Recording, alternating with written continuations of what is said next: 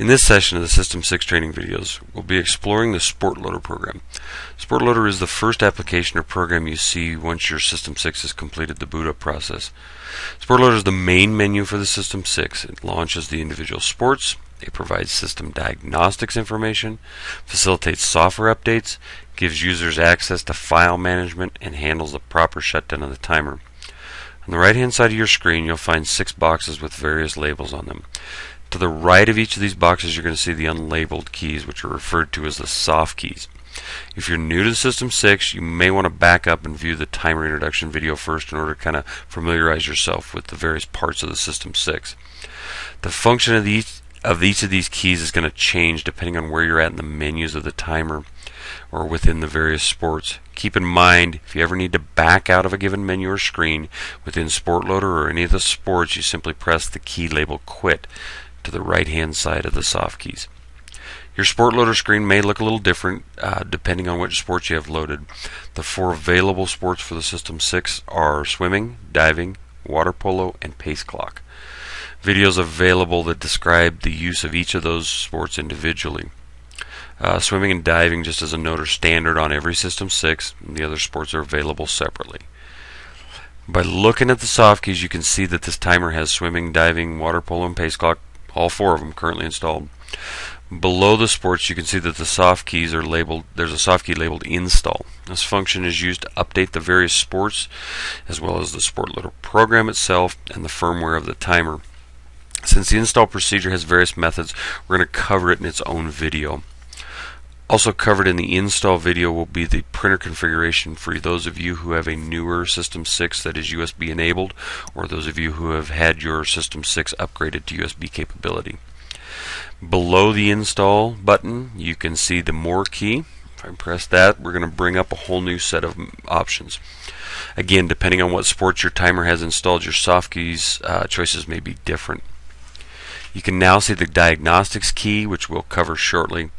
The network key will be covered as part of the install video because it's one of the methods for updating the timer. Followed by the next 2 keys down are the disk and background image keys. Both of these we'll go over at the end of this video. The final key is that all-important shutdown key. The shutdown key is it's there for a reason. Just like any PC, you don't want to just pull the power from it. It could be in the middle of writing a file or doing something of that nature, which would potentially corrupt files or cause some instability in the timer itself. So the shutdown procedure is very crucial. There's a label on the upper right hand side of your System 6 timer to denote how to do the proper shutdown, but in a sense what you do is you come back to SportLoader, you hit the shutdown key and you answer yes. You wait for the screen to go kind of a grayish white. In some of the older timers and some of the newer timers you'll actually see the Linux prompt come back up there, and it'll have a couple different wordings at the bottom, but just know that if it's been sitting on the Linux prompt for 30 seconds or more and it's not changed, that you're good to shut it down. So let's jump right in and start exploring the parts of the SportLoader program. Let's first take a look at the diagnostics page. To get here I'm going to press the More key. Now I simply press the diagnostics key to bring up the utility. Diagnostics utility can actually prove quite valuable in helping troubleshoot problems that may arise.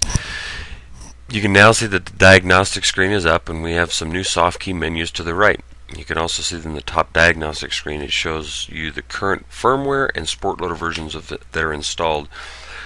Those of you astute enough to notice these are not updated, and we'll actually go through this on the install procedure on how to update all of these to their latest versions. These are absolutely important because you want to make absolutely certain that your timer is up to date. You can check the download page of our website for current version numbers to verify that you're indeed running the latest and greatest software. Also listed on the next 2 lines are the serial number and the version of Linux that your timer is running. If your timer has not been updated in quite some time, you may not see the Linux version listed. Just another clue that you need to get your timer updated. Below those items we see the readouts for current and maximum temperatures. These are the temps inside the timer, and I should note that this is the maximum temperature that the maximum temperature is not the max allowable temperature, but rather the maximum temp the timer has seen since it was powered on. Think of it as the maximum session temperature. Below the temperature readouts, you'll see keyboard. If you suspected that one of the keyboard keys were not working, you can check them here. Note that when I press a key, it gives you the row and column numbers as well as changes the on-screen display so that you can verify the key's functionality. If I press the same key again, the on-screen display changes back to its original state. I'm going to skip over the pads and buttons section for just a minute and we'll look at the power source section. Notice the status is currently listed as plugged in. Reach around the back of my timer here real quick and I unplug the power connection. Notice the status changes to battery and the text System 6 is running on battery appears in the lower left of the screen. When you're in one of the sports, a string will appear somewhere on the screen to alert you that the power supply is either not functioning or has come unplugged. System 6 is absolutely not meant to run solely on battery. The battery is there simply as an emergency backup. While it might be possible to get an hour or more out of the battery, it'd be wise to assume that you only have, roughly half hour, 45 minutes until the battery is drained. Also keep in mind that the System 6 only charges the battery when the System 6 is not running, i.e. the power is plugged in and the switch in the back is turned off. At the very bottom of the diagnostic screen you'll see the callouts for serial port test. This test is actually activated via the soft key. It's only valid if you have the appropriate cable that goes between COM1 and the diving I/O port on the back of the System 6. Technically speaking, you can run this test without the cables. Here we'll go ahead and push it, and you'll notice that I get a failure in both directions of communications, COM1 to diving and diving to COM1. Technically speaking, testing without the appropriate cable at least tells you that there's nothing catastrophically wrong on the COM ports. Failure, I guess in this case, could be actually a good thing. So if without that cable, you absolutely should expect to see the words fail come up there. The configure network key is simply another point of access to the network setups that we'll go over during the install and update video.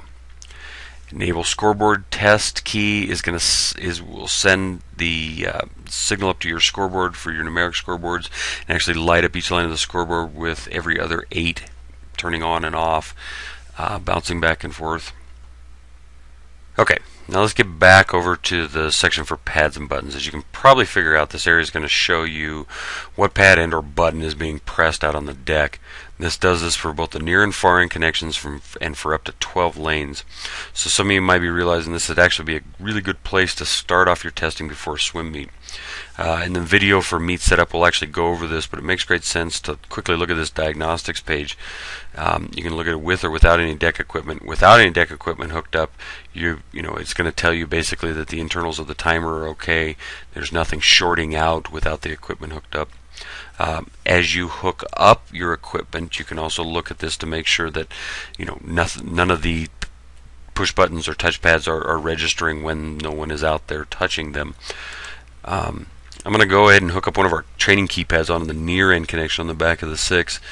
Training keypads actually it helps me to use to simulate a race, pad and one button in this case, without having to actually drag out a cable harness or have someone running up and down the deck pushing buttons and hitting pads.